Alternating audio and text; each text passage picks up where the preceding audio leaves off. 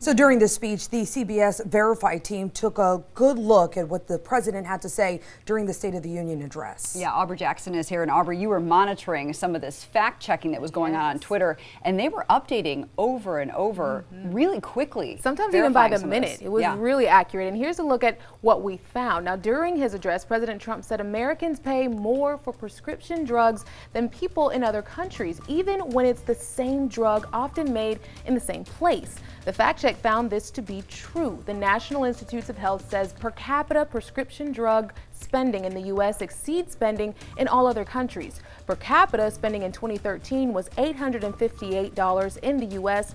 compared to about $400 for 19 other industrialized countries.